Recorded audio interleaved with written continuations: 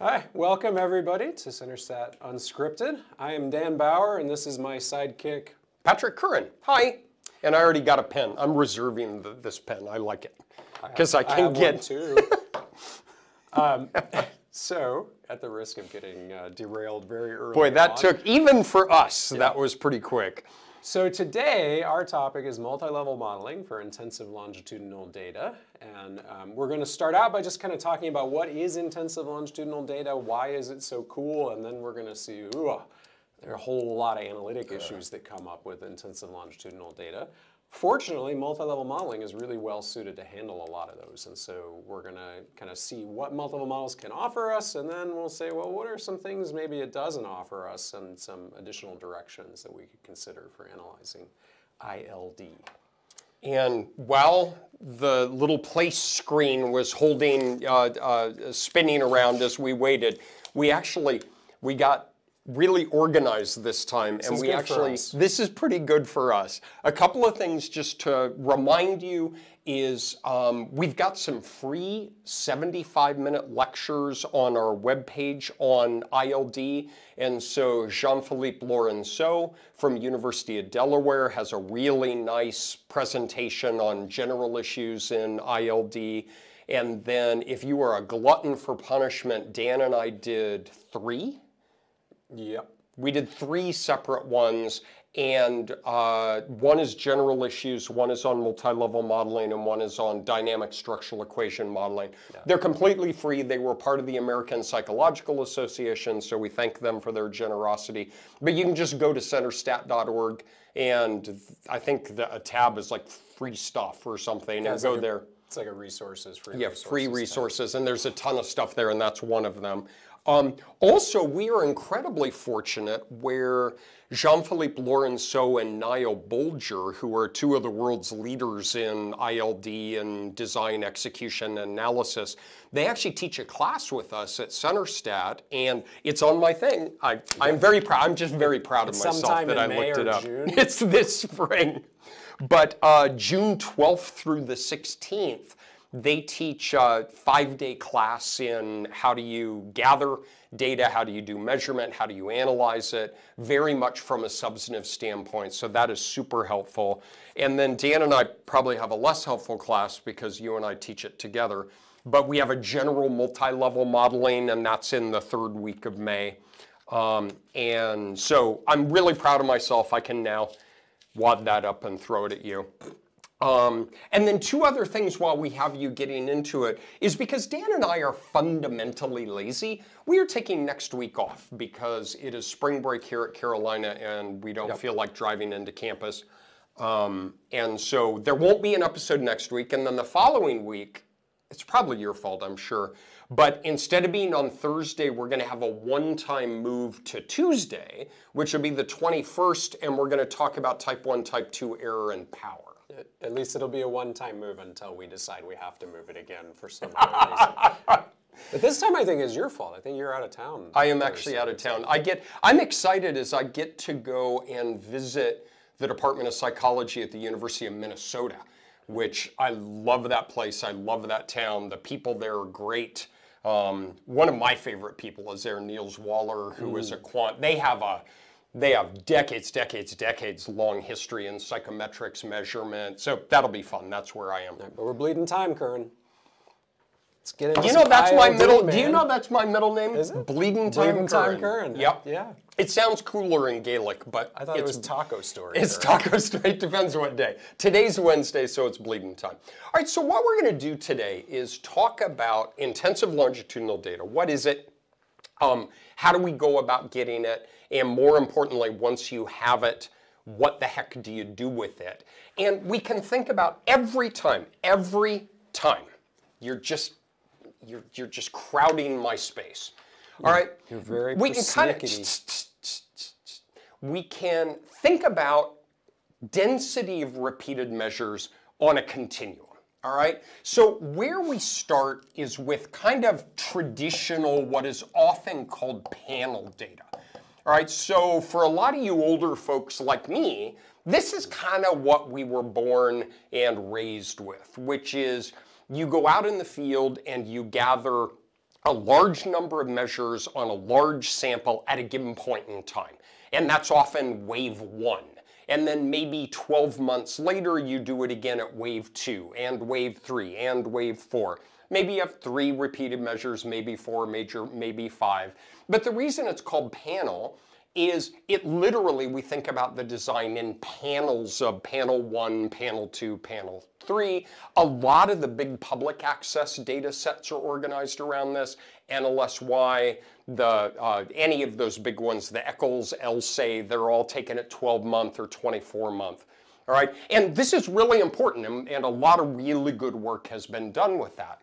At the other end of the continuum is what is sometimes called time series. All right, and this is almost the opposite of panel. So where panel is a large number of people with a smaller number of repeated measures, time series in old school, like traditional, is one observation taken a very high number of repeated measures. And a classic one there is if you're studying the stock market and you might have an index, the S&P 100 index or the Dow Jones index. And you might have the Dow Jones index, which is your only measure, right, of the New York Stock Exchange, but you have the closing price every day for a year. All right, so that's time series. Now, there are ways that they have kind of a meta-analysis time series where you can have multiple observations, but it's typically a very small number of observations taken over a very high number of repeated measures. But what about the blob? I like my blobs. What about the blob in here?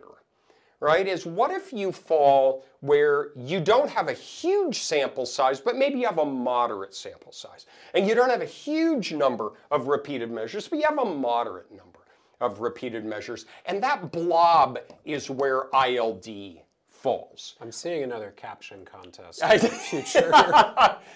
We'll get there. We'll get there. Right, we'll start. Oh boy, look, it's like an amoeba. I thought it was a piece of toast, but oh, there we go. So there's our ILD blob.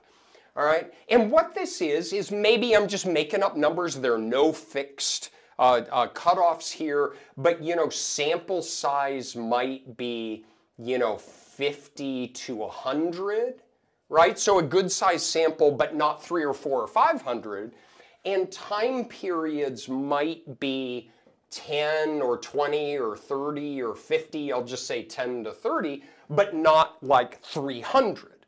All right, so this is where we're falling in between, and that's the ILD, intensive longitudinal data. So why would we want something like that?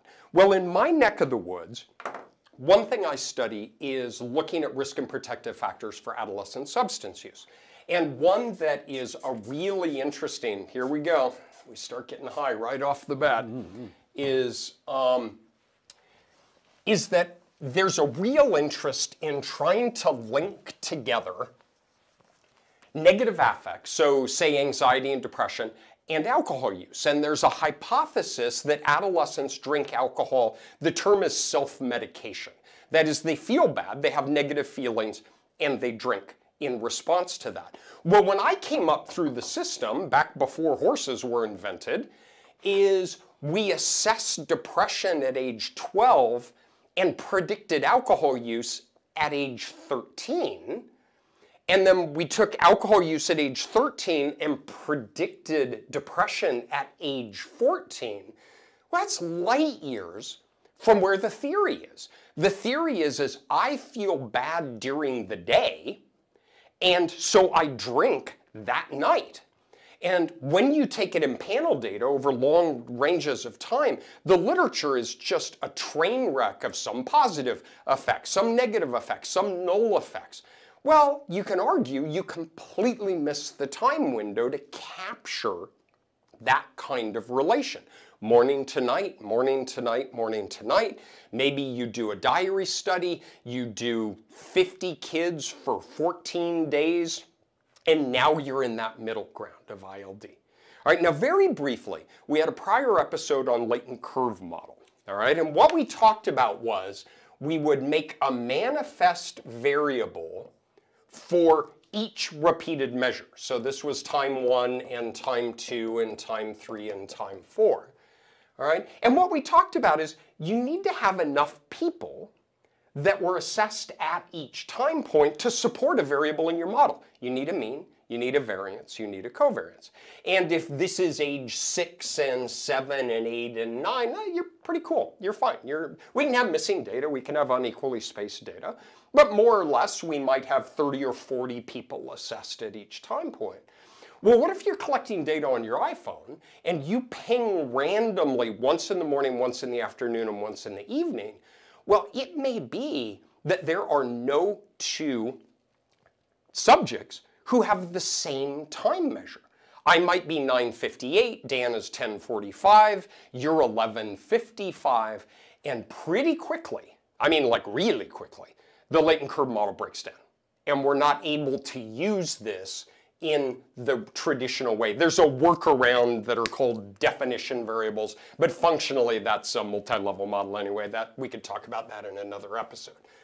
So the latent curve model rapidly breaks down in the presence of intensive longitudinal data.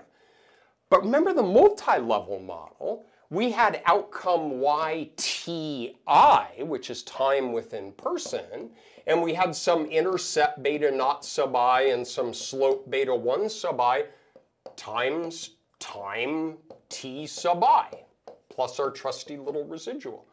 Well, time is just a predictor in the model. It doesn't care if anybody shares that value. It doesn't care if it's balanced. It doesn't care if it's equally spaced.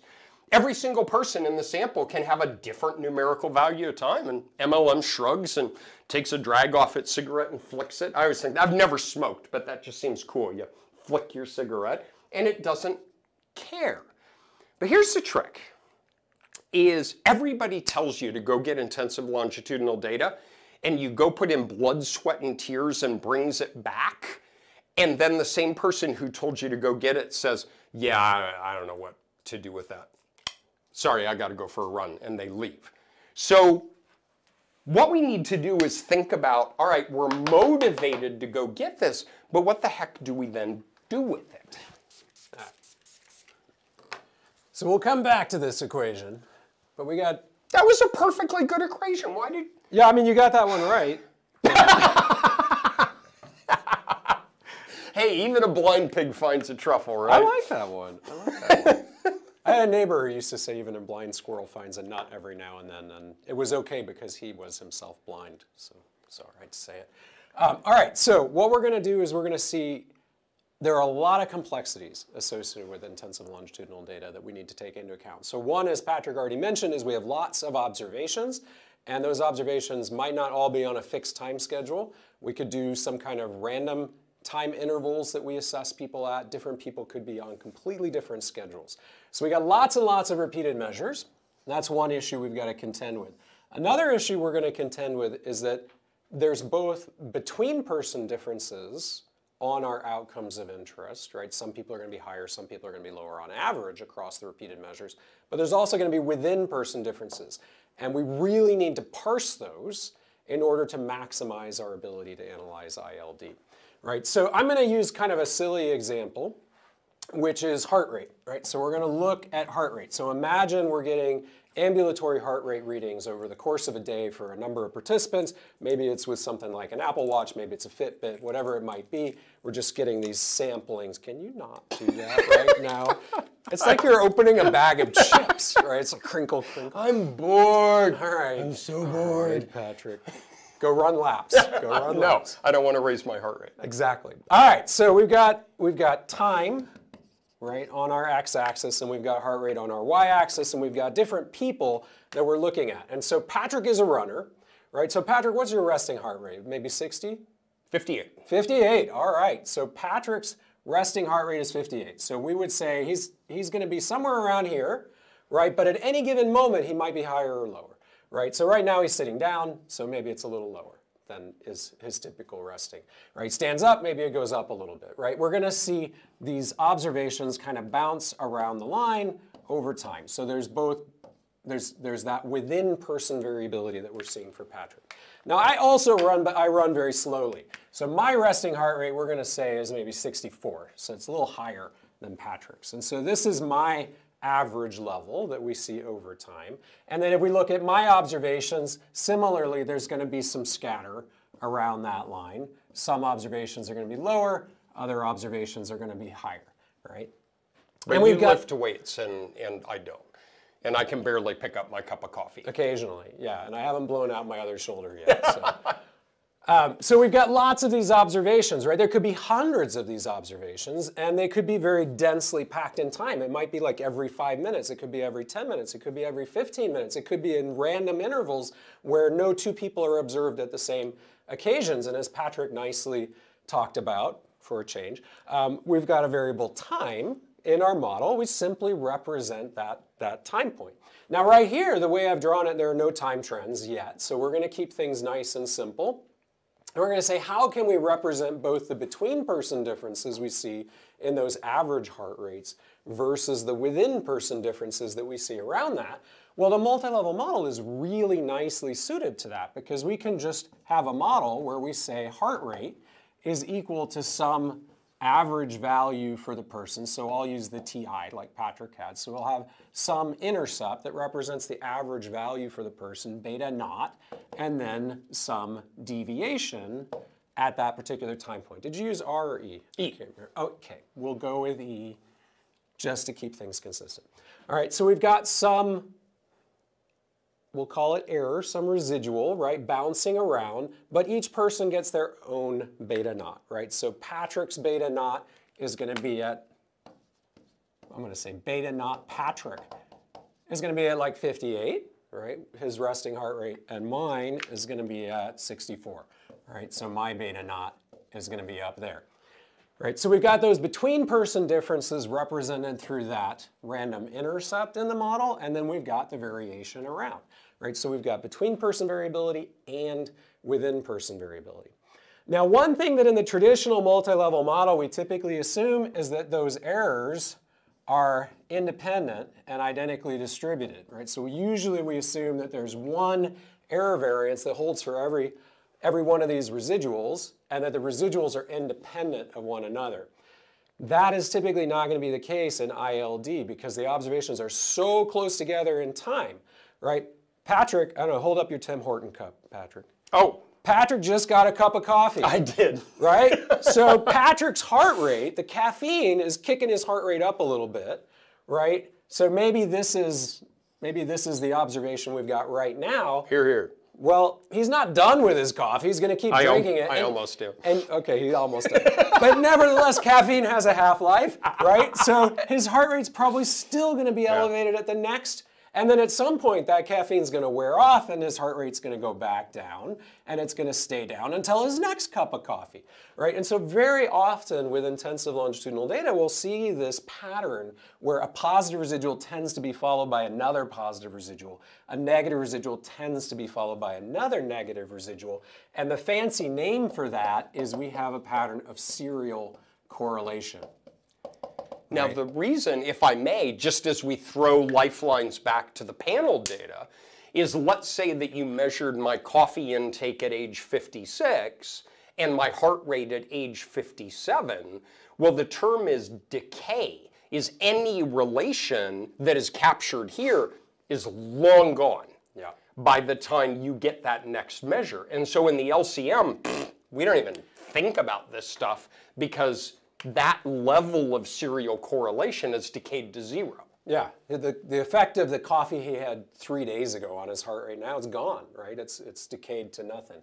And so typically with an intensive longitudinal data application, we can't make that default assumption, and we need some kind of serial error structure. So as an example, it's very common to assume an autoregressive structure where there's some autoregressive parameter, we'll call it rho, and then that gets powered to the difference in time, right? So we'll say time 2 minus time 1 is the difference between those two time points. And that will tell us for one interval in time how highly correlated are those two residuals, right? That absolute difference in time powers that autoregression, right? Now see what's going to happen here is as that gets bigger, right, it's going to make this autoregression smaller and smaller and smaller, right? Let's say this is like 0.7. Right? Well, if there's a 1 unit difference in time, the correlation is 0.7. If there's a 2-unit difference in time, it's 0.7 squared. So now it's down to 0.49. If there's a 3-unit difference in time, what's 0.7? I was going to ask you. What is it? What is it? 0.7. 0.28 something? It's in change, yeah. Okay. We'll go with 0.29. We'll put the change in there, right? So it's getting smaller and smaller as time goes by. Well, that might be 15 minutes. That might be 30 minutes. That might be 45 minutes. The more time that's going by, the more decay you get. That is a first-order autoregressive structure. It's very commonly used with ILD, but it's not the only one. There are lots of different kinds of decay structures we can put on those correlations. All right, so one issue was we had lots of repeated measures, not necessarily at the same time points for everybody. We've talked about how we can handle that. Another issue is we've got these serially correlated residuals. We've talked about, okay, we've got these serial correlation structures that we can put in the model. Another issue is within and between person variation in our measures. Now, what we haven't yet talked about is we want to predict that, right? So there are reasons why those values are higher and these values are lower, and we want to be able to predict the within person variation as well as the between person variation. And the multi-level model, again, is really well suited to that, is to look at that between person variation. We're going to say, okay, I could just have an equation for beta naught I where I'm going to put some predictors into that equation. That's going to capture these differences in intercepts, what gives rise to those. And then if I want to look at variation within person over time, that's going to go into my level 1 model here, right? So let's just take as a sort of a silly example exercise, all right? So heart rate's going to go up as someone's exercising, and it's going to go down when someone's not exercising. At the same time, people who exercise more on average are going to tend to have lower resting heart rates, right? So we have both within and between person effects. All right, so to get at that within person effect, we're going to add a beta 1 here for exercise, right? We're still going to have our residual, but we're going to add in, are you exercising at that time point or not, right? That's going to be a variable that we're going to add in. And then at level 2, right, we're going to have an effect of your average exercise, right? So sort of a person mean for how much you exercise. And that's going to explain some of those between person differences. Can I insert a really complicated statistical concept? Yes. The between person is pushing the whole line up or pulling the line down, right? That's that between prediction of how high is that line. This one versus that one. Is a push and a pull, all right? The within person is a doink, all right? Is what you're doing is you're going, were you exercising at this time? Doink!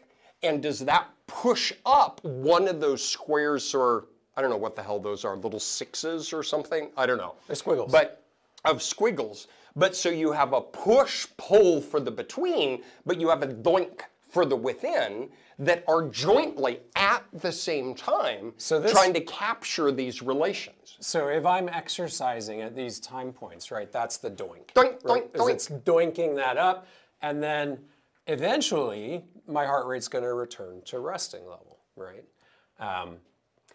One other little point here is that when we enter a predictor at level 1 that we want to have represent the within person effect, we are usually going to person mean center that predictor, right? So that it only contains within person variation in it. So we're predicting within person variation in heart rate from within person variation in exercise.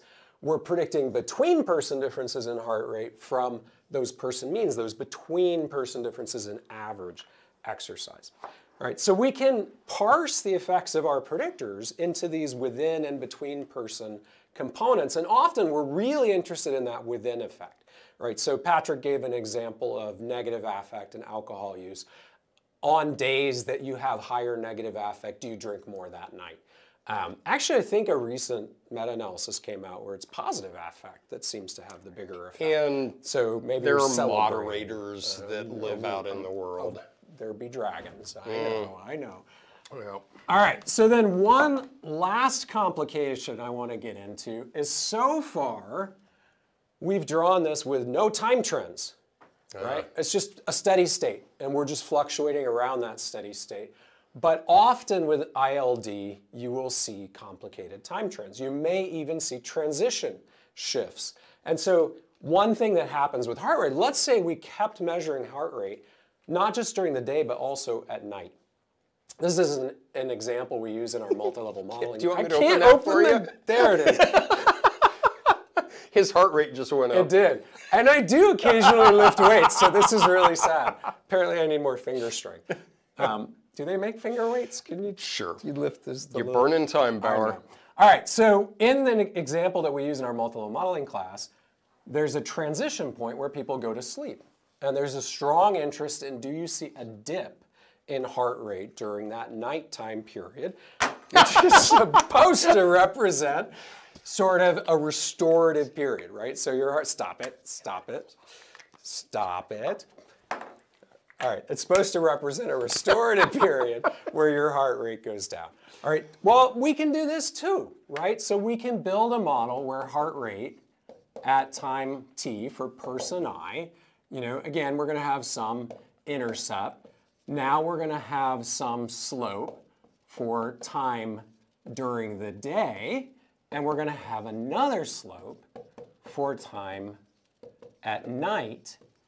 And that's going to allow for this sort of shift in the trend that we're observing. So we could have one trend during the day. Here we've drawn them to be flat, but maybe they go up, maybe they go down. And then we see a transition point when people go to sleep, and there's a change. And these kinds of piecewise models are really nice with ILD, particularly when you're anticipating some kind of transition point. Could be because you're doing like pre-intervention repeated measures and post-intervention repeated measures. Those are really cool designs. But we can, you know, we can accommodate a lot of complexity in the sorts of trends that we observe over time.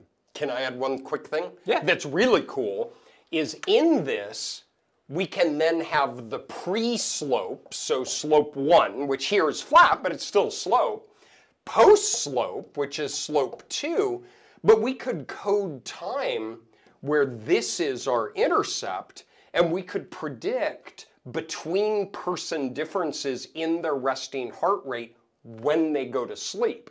It is really neat. It is really cool. And I'll leave you with one other thing, right? So earlier I said we could look at that effect of exercise, that within-person effect. The other thing we haven't talked about is you can have these within-person effects differ across people, right? So if you're like an uber athlete that runs all the time, your heart rate's going to go up when you run, but maybe not as much as the weekend warrior who's like out there for the first time and their heart rate, they're just like laboring their way down the trail, right? So we could allow for differential magnitude of effects for those within-person predictors. And that, to me, is one of the coolest things of intensive longitudinal data, right? We have decades and decades and decades of psychological research where we assume that this variable affects that variable with this weight, and the weight is the same for everybody. The effect is the exact same for everybody.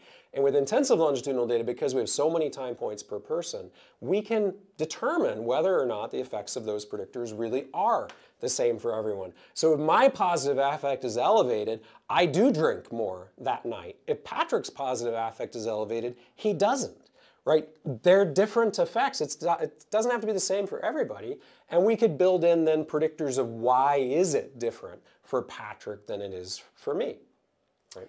Mostly my positive affect comes so rarely I have to celebrate it. Well, it comes regularly, just nobody can tell. Nobody noticed, yeah. He's like the most flat affect expression person I have ever. It's not that you don't experience, it's just nobody freaking knows. Okay, so a couple of points. You can't tell I'm happy right now? A couple of points to make clear before we wrap up here is everything Dan has talked about can be fully incorporated into the multi-level model. This is not any weirdo, wacko stuff that you got to go do, you know, with wind bugs or something.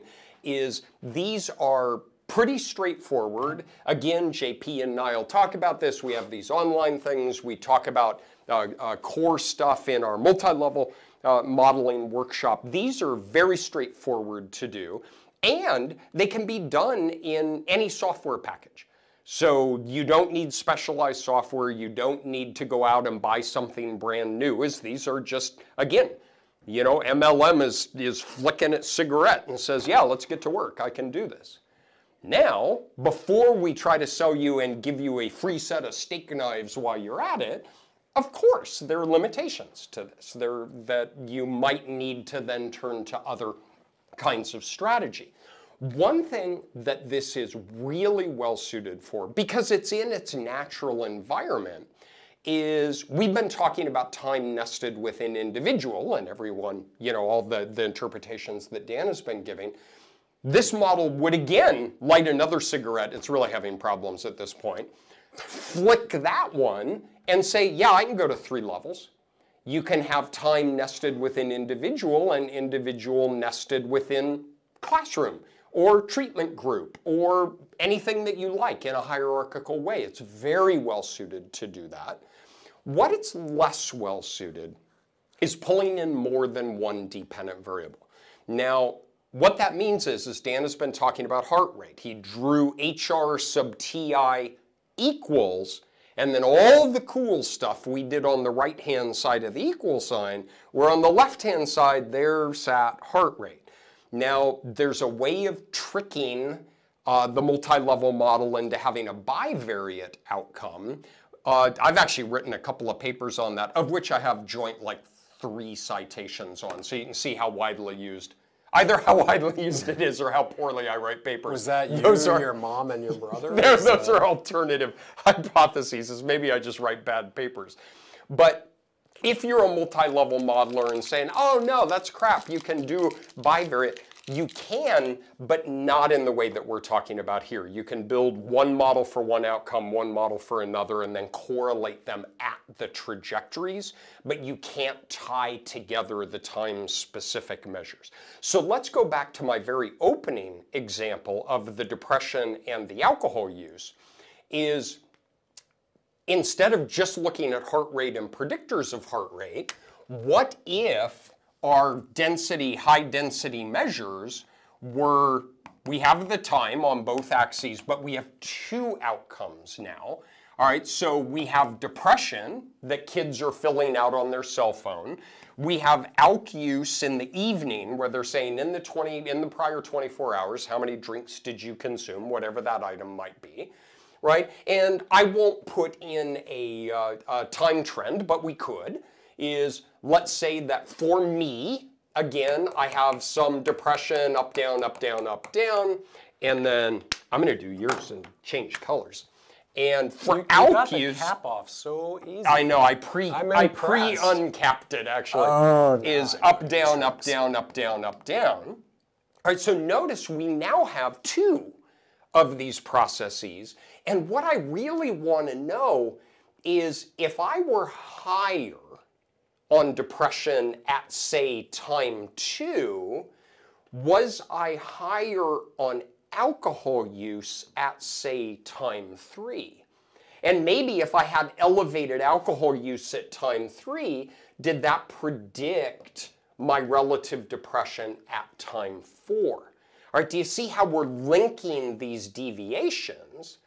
And this is very much a within-person question, is that if I'm more depressed than I usually am, right, that's that elevated, do I drink more than I usually do? And then if I have, like, think about if either yourself or friends that you hang out with, if you drink more than you usually do the night before, does that elevate your relative depression the following day? And then picture this, but we have one of these pairs of plots for maybe 50 people. So again, we have the between, we have the within. The MLM can't model these kinds of relations. It's highly limited. You can kind of bolt a Frankenstein's monster together where you look at one end and you look at the other end and you put tables side by side. We don't recommend doing that because they're not estimated simultaneously. There are a lot of limitations to doing that. It's not horrible, but it's not ideal either. The LCM, the latent curve model, is ideally suited for this, but only up to about 10 time points, and then it breaks down. And what's really neat is that brings us to the dynamic structural equation model, or DSEM. All right, and we should do, oh wait, we did do one of the whole episodes. Yeah, it turns out I have no memory. It's not even age. When I was like 10 years old, I couldn't remember stuff. Is the third installment that Dan and I did in that APA series was 75 minutes on the DSEM. So some very important contributors have been Tiamir Asparahov and Mutain, Ellen Hamacher at Utrecht University, Dan McNeish and Ellen have a wonderful paper in Psych Methods that walk through this. We'll put these sites in the show notes. But what this is it is quite literally a hybrid of time series, multi-level, and SEM. That's how they describe it, is it's building another ice cream sandwich, right? All of statistics is an ice cream sandwich. There are cookies over here, there's ice cream over here, and Dan's 5-year-old son says, I want them together at the same time, and bam, you have the ice cream sandwich. Well, we've got time series, we got panel data in the SEM, we've got the MLM and all that it does, and the DSEM bolts them together in a way that we can look at between subject effects, we can look at within subject effects, we can have random variables. Well, where Dan was noting earlier, that maybe there's person-to-person variability literally in the magnitude of the within-person effect, the doink part of the model, is that drinking is just more deleterious for some people than others.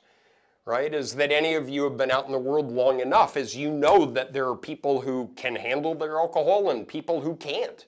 And maybe there's individual variability. Well, the DSEM allows for that. Now, you don't get something for nothing and you got to pay the reaper, is these are wildly complicated to estimate, and it takes us to a Bayesian setting, which is perfectly fine, but that layers on a whole new set of complexities.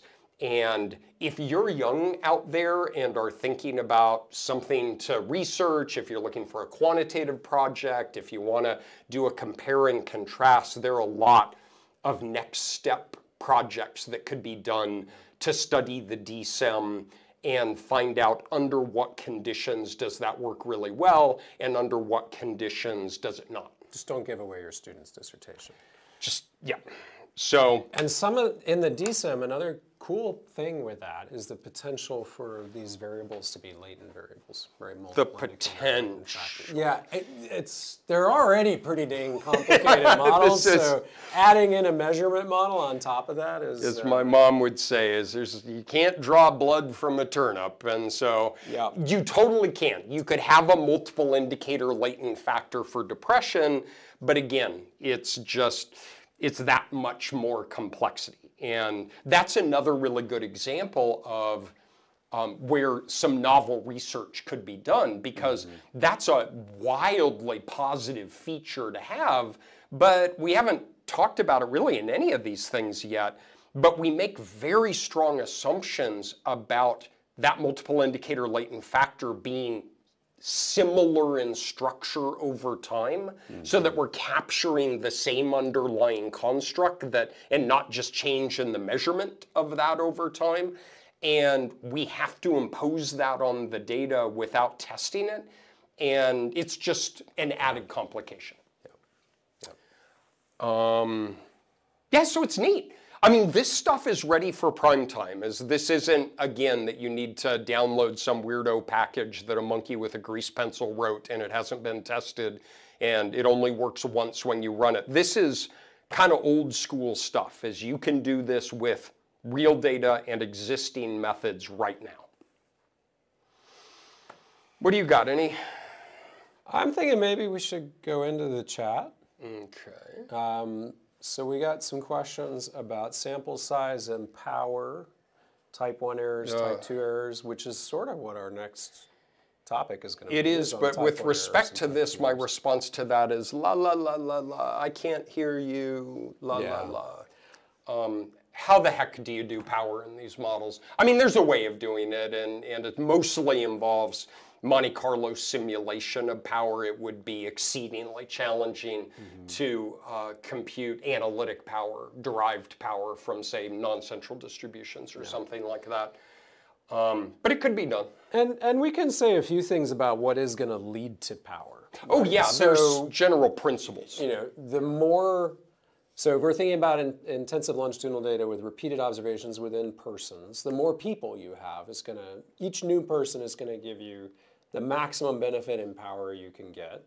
Adding observations per person is also going to give you power, but not as much, because those observations are not independent, right? And so they're not, each new observation is not an entirely unique piece of information. It's related to the observations you already have for that person. So that'll increase your power, but not as much. And your power will go down as that dependence goes up, right? So the higher the dependence is, the less unique information any new observation provides. So there's a definite trade-off between recruiting more people, which is typically more expensive, versus having more time points, which is typically cheaper but doesn't give you as much bang for the buck in terms of power. So those are a few things that are going to factor into power. And then one thing that people often kind of forget is that if you have any measurement error, that always just goes into the noise term, right? It's going to go into the residuals. It's something you can never explain. Your effect sizes tend to be underestimated as a function of the amount of measurement error, and your power is going to go down. So if you do a good job of developing the measures you're going to use in the intensive longitudinal data analysis, that can do as much for you in the way of power as just adding more people might. And that gets into some really interesting stuff, and actually Niall and JP talk about this a little bit in their class, is that we can't just take surveys that were developed to assess between-person differences over long periods of time and assume they're going to hold in an intensive longitudinal data context. Right? So we might have a positive-negative affect inventory that's based on the last month or the last year. Well, does that capture variation from day to day in the same way? And we might need briefer instruments. And so measurement development in an ILD context is a really important topic as well. And the kind of drunken poke in the eye on top of that is you have a cell phone and it dings, and a lot of times there are 5 feelings and there's a yes, no as to whether you're experiencing it right now. And so at my 9:58, I say yes, yes, no, submit. And that's our measure for that time point. And McNeish also has a paper on measurement in ILD. And this is a very active area of research and very exciting. And the other one, and this one I love, I forget the year, it was, help me out, maybe 1987, but Golub and Reichert. So Chip Reichert, who's at University of Denver, Dan and I know him from way back in the day. But Golub and Reichert back in, I think, the 80s, wrote a really nice paper that was before growth modeling, that was before ILD, but it talked about getting the time assessment right, the time window right in studying developmental processes and developmental psychology. Well, how do we know what the proper time window is to link depression with alcohol use and alcohol with depression, right? Because that goes into design features. Is, do we really want just weekday, weekend, weekday, weekend? Do we want daily? Do we want hourly? There's some wonderful examples of thinking about it, of all of you, when you get in the shower, you turn the hot water knob on, but hot water doesn't immediately come out. This is how I think about it sometimes, is you wait and it's cold and then slowly it gets hot if you have a traditional water heater. I have 2 teenagers and we have one of those constantly circulating, which was the best thing I bought in my entire life.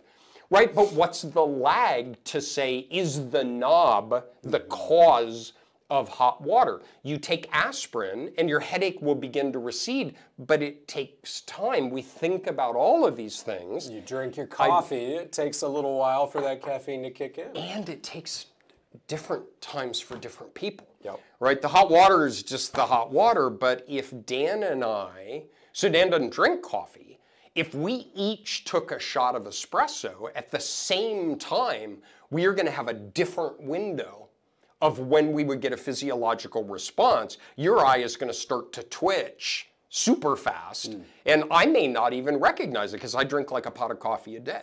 So these are all wonderful problems to have, right? Because when Dan and I came up through the system, it was age 6, age 7, age 8, and we could say with good faith of saying, well, I'm interested in predicting change over time. And nobody would bat an eye. Well, now, what kind of change? Between person, within person, lagged, latent change? Are you predicting change, predicting status, or change, predicting change? It's a good problem to have, but it's a problem to have. I mean, we have to deal with these things. So Peter M., who has been kind enough to join us, I think, yeah, Peter, we appreciate. Where are you out in the world, Peter? Has a question about stationarity. And whether non-stationary is a problem. So you go for it. So at the beginning, Patrick said we've got time series analysis on one end and panel data analysis on the other, and ILD is in the middle. And time series analysis often makes this assumption of stationarity.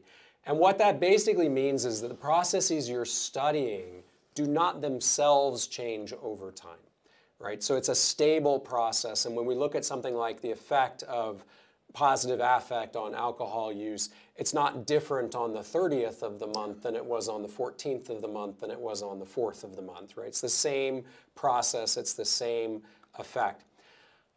Depending on the modeling framework you're using for ILD, you might or might not be making stationarity assumptions. So a typical DSEM model will assume stationarity, although there are ways to potentially relax that.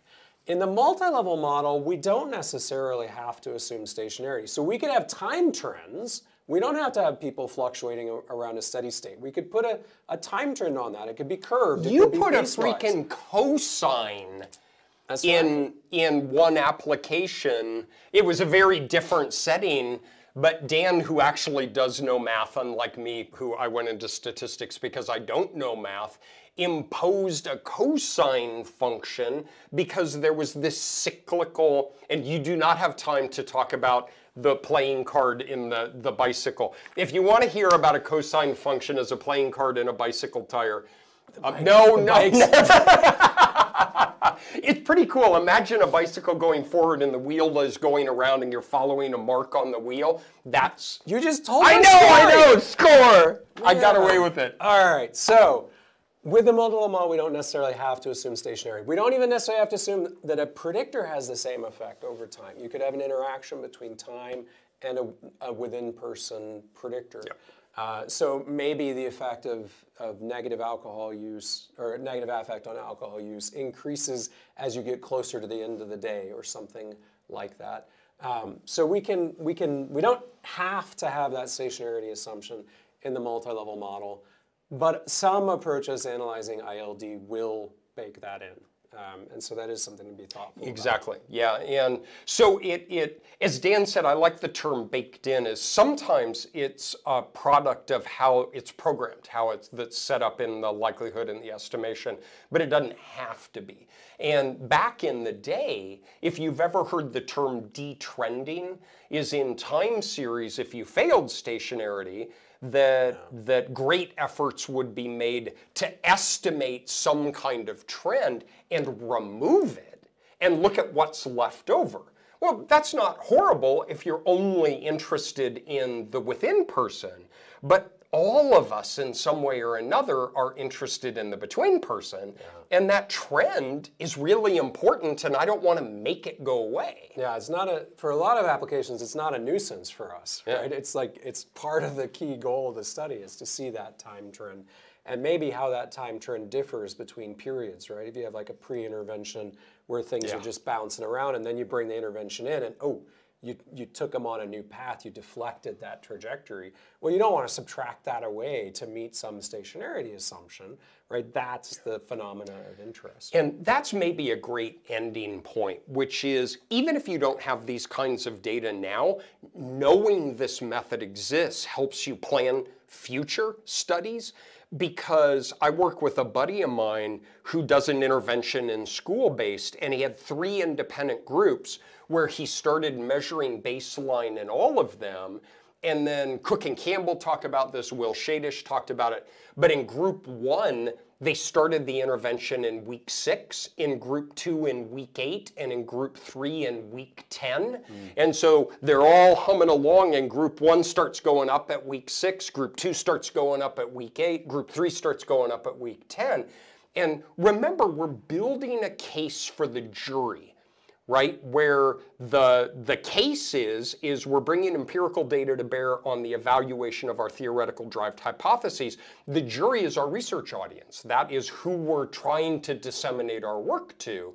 And if you only have one group and at week 6 they start going up, an alternative, a hypothesis is that your treatment was effective, but there are alternative hypotheses. Maybe something happened there that had nothing to do with the treatment. That's a much harder argument to make if you show it again and just show it again. And so really the world's at your fingertips with this stuff in being able to use these to your advantage. I think we should wrap up. We should wrap there. So remember, we are not on next week. Yep. We're too lazy and not dedicated enough.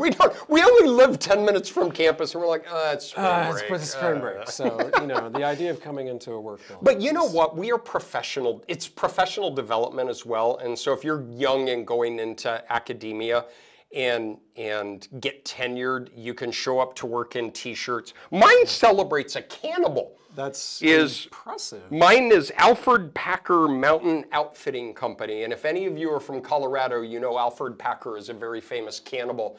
And they named the student union cafeteria is Alfred Packer Grill. They let the students pick, and they named it after Alfred Packer, and then only then figured out that he was the only convicted cannibal in Colorado. Wow. But our professional development tip that we'll end with is, it's spring break. I don't feel like coming in. It's work-life balance. It really is, actually. So we will see you the following week on Tuesday. And we'll talk about type 1 error, type 2 error, and power. Hey, take care, everybody. Thank you for joining us, as always.